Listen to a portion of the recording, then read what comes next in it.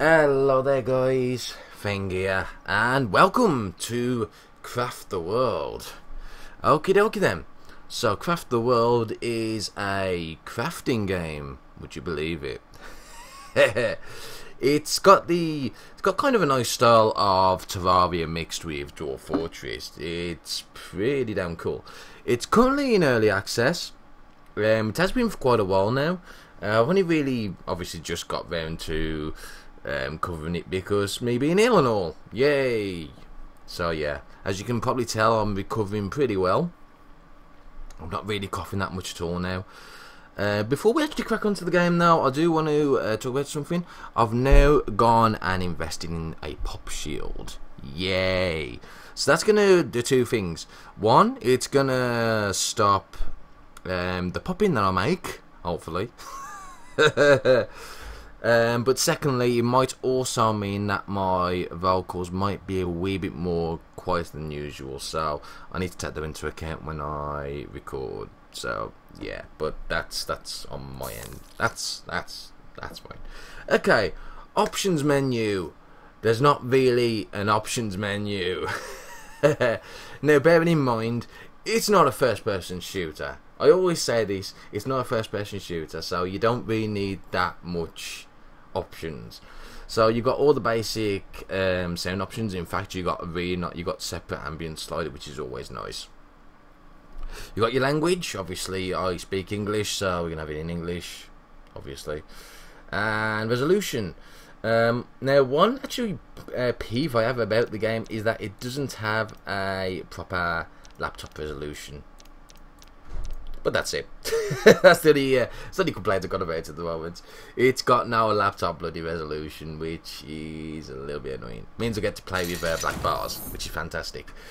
But since we're playing on the PC, it's fine. It's in 1080 and it runs pretty damn easy. I bet you it'll run on a toaster. It's pretty damn optimized, to say the least. Okay, there's a couple of ways to play the game. We have campaign and custom. Now this one I actually need to delete. That was my test run one. As you can see, I've actually done a little bit of the campaign. That was my first ever game. Spent nearly 5 hours and 40 minutes on it. Jesus Christ! And started the second one. I realised that one was fucked up. But yeah.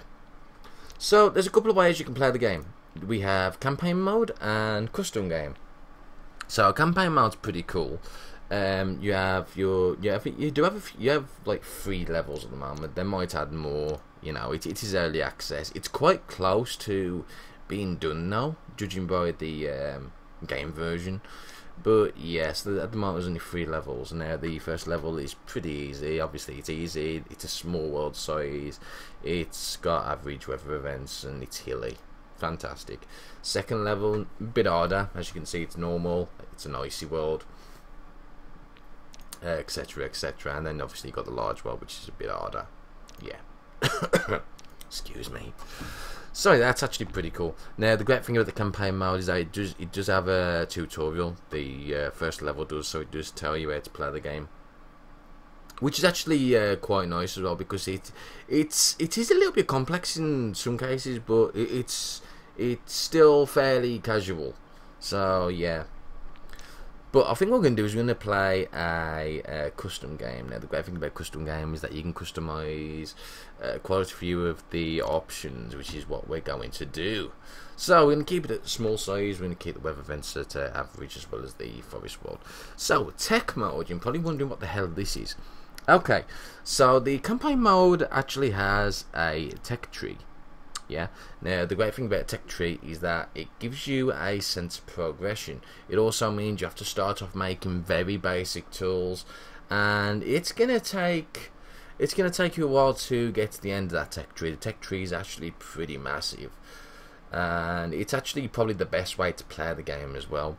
In Sandbox, you get access to every recipe, which is probably really boring, to be quite honest, to have access to every single recipe right from the get-go.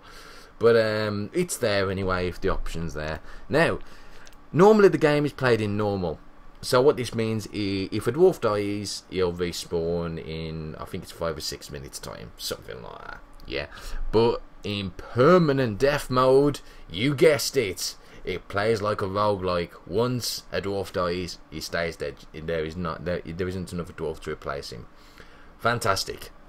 Best mode in the game. 11 out of 10. Game of the year. Right. We're going to stick with normal difficulty because the game can be pretty hard sometimes. So let's go. Let's play the game. Okie dokie, so as you can see, we have spawned right there. Now the world is randomly generated. Each world is randomly generated, so you're not going to have the same world twice. And this is actually really fantastic. Look at all that fucking stone. That is fantastic. Okie dokie. We got our shop over there. I'll talk about that a bit later. But for now, we need to get cracking, yeah? Nighttime, bad things happen, and we want to make sure we're in a safe position before those bad things happen. So, we're going to go ahead and harvest trees, harvest wood. So, pretty much the same style as Dwarf Fortress. You basically assign stuff for dwarfs to do, and they'll go and do it if they feel like it. So as you can see, we're going to chop down some trees because we need wood. Wood is pretty essential to start off with.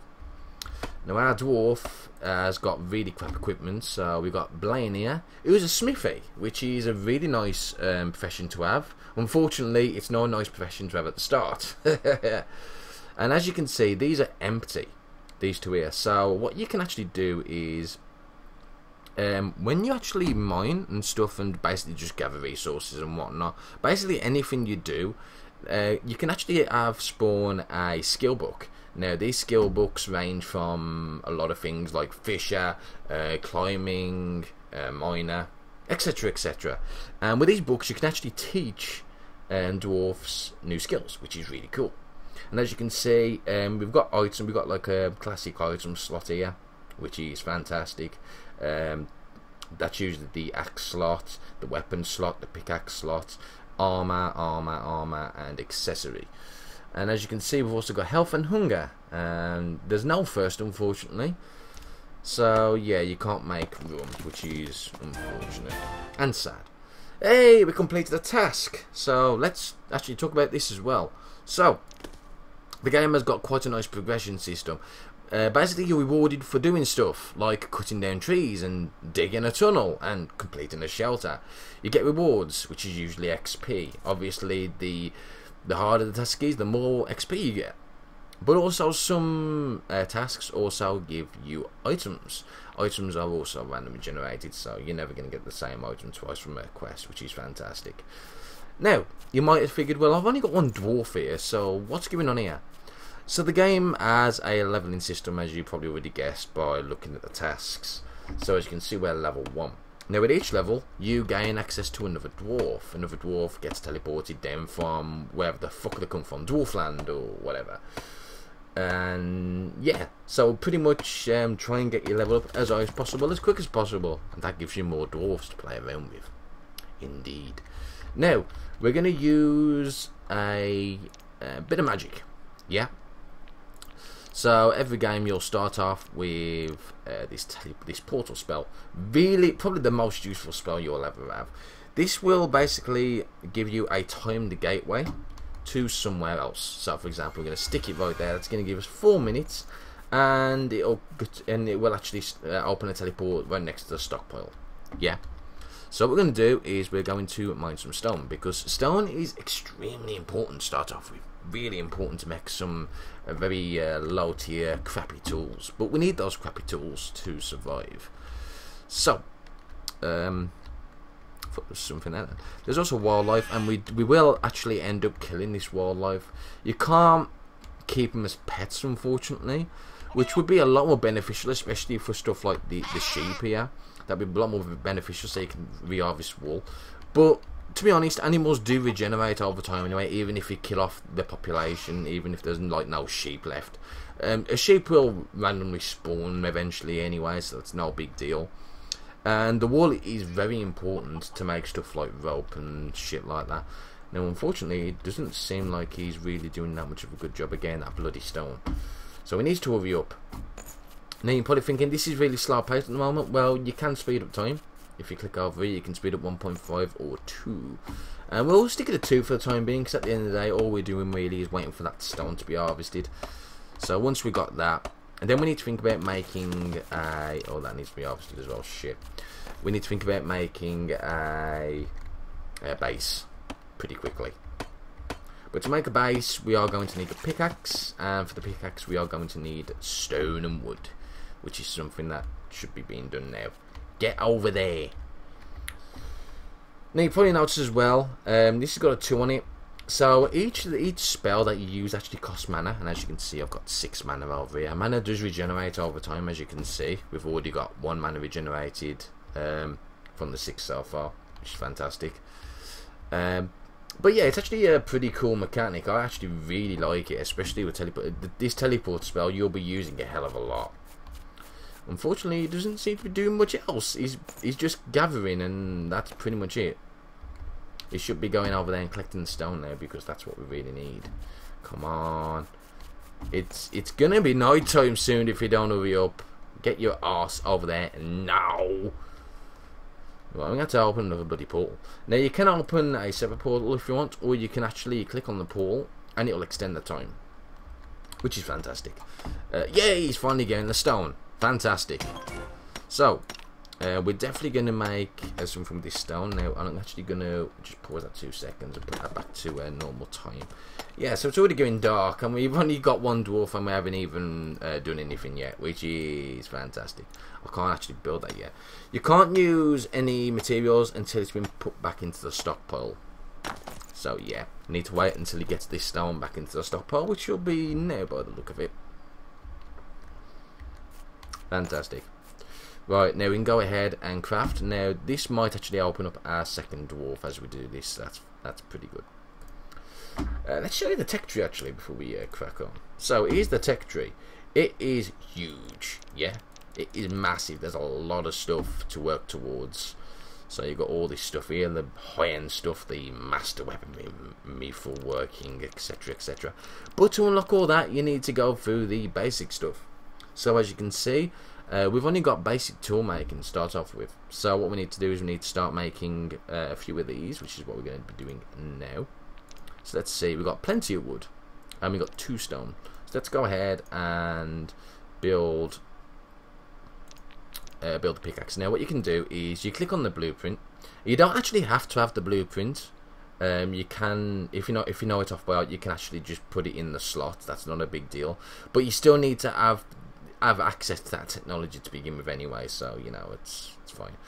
But what you can also do is you can click on the ingredient, and it will actually take you to the page where the ingredient is kept. Then you click and drag. Yeah.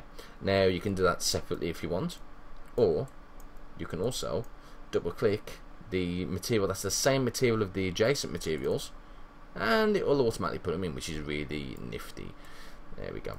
So we got, ooh, it's that one. So now we've got a pickaxe. Now some materials and tools don't actually need time to make, they'll just be made straight away, which is fantastic. But some will require the use of a forge, a smithy, etc, etc. So this dude now has a pickaxe. Now we've just leveled up. We gained a dwarf and some niceties. Did we actually gain any? No, we didn't. Oh, interesting. What did we actually gain then? Nothing by the look of it. That's unfortunate. We are going to make a few clubs though. We need some weaponry to defend ourselves. Let's go ahead and make 2. Now as you can see, each time I make something from the category of this, it will actually increase the experience. Now, depending on what you make, the experience gain will be different. So, as you saw then, I actually made 2 lots of clubs. But the more you make of the same item, the less experience you'll gain for it. So, it's best to diversify. So, we haven't actually made a stone axe yet. And we won't actually be able to until we get more stone, which is unfortunate. But at least now, my dwarfs are going to be equipped with weapons. Now, here's a carpenter. Cool. I don't think I've actually ever had a carpenter before without the use of a skill book. Okay, and now it's going dark, and now this is a problem. You'll soon see why this is a problem. Nasty things come out during the dark, and I mean really nasty things, and we're in a bad situation here because we don't have a base yet, and that is something we need to get done now. So we'll definitely get that done now. I was actually hoping you'd put down the stockpile first, you bastard. Oh well. Alright, so what we need to do is we need to build a base, which is what I'm going to do here. So we're going to multitask this to be done, like so. That'll do.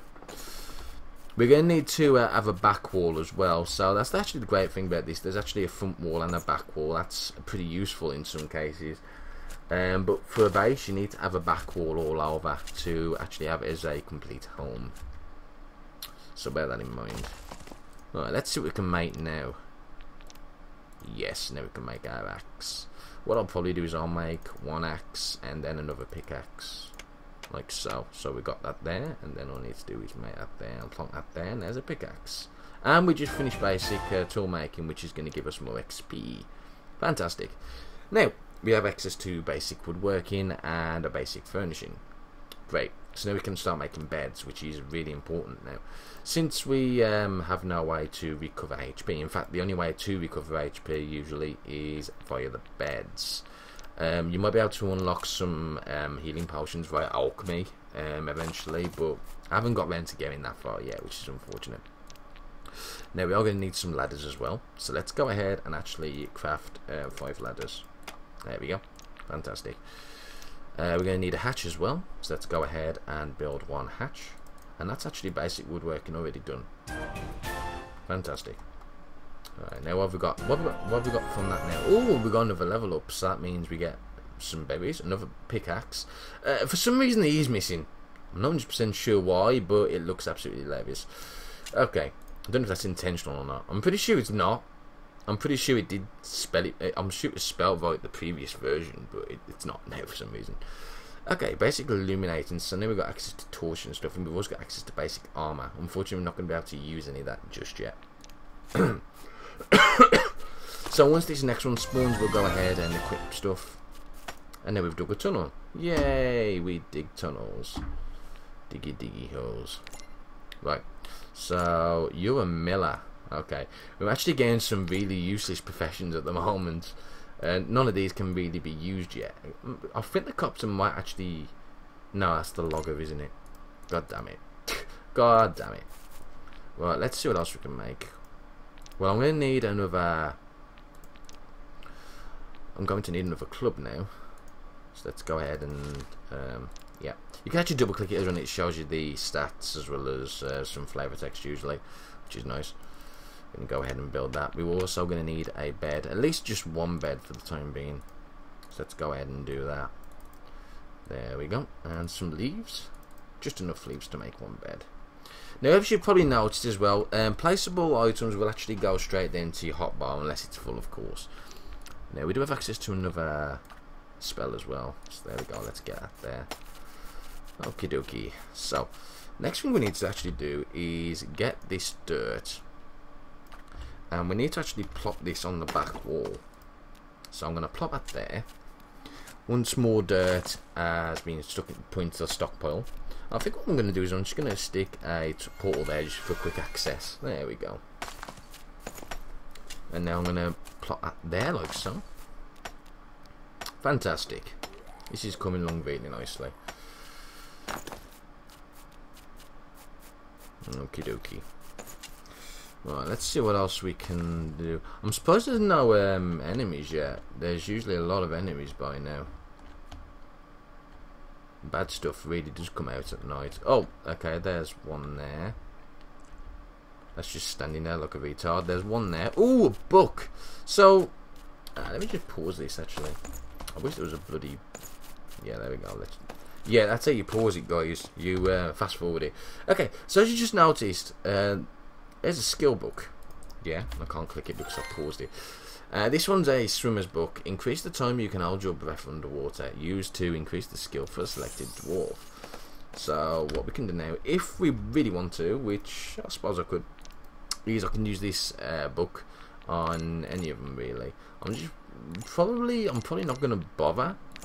Swimming is not the best kind of skill to have, but we'll just keep it there for the time being. It's no big deal. Okie dokie. So, right, that's all allowed out now, which is fantastic. Oh, there's a scary ghost there. They're fine. They just try and knock stuff from your storage, and that's pretty much it. They're not really a threat. Got some roots, we've got some more stone, we've got some grain, we need rope. We definitely need rope for a lot of things, so we'll definitely get to that soon. Can we make that yet? No, we can't. We need more wood. That's actually nothing we can probably do now is get more wood while they're doing nothing.